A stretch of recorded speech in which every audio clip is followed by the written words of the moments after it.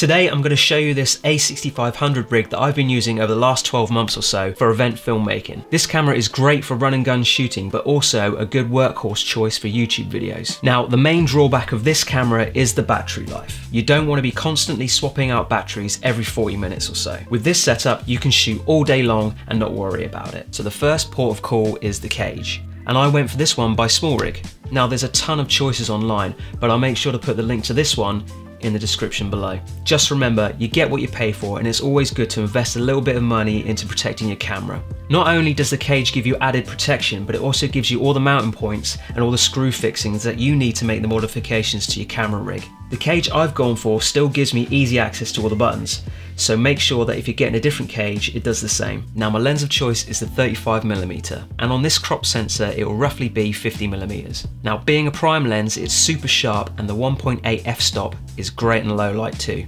Now if you've seen my previous video on my top 10 filming accessories, you'll know that I use these things all the time. In this instance, I'm taking the clamp mechanism and screwing it onto the cage with a double thread adapter. All I need to do now is add the power bank battery, and I went with the Anker PowerCore 5000 portable charger. It has 5000 milliamps of power, more than enough to last you the whole day. If this power bank runs out of juice, you can easily swap it out with any size power bank you want. So that's the battery life sorted on the rig.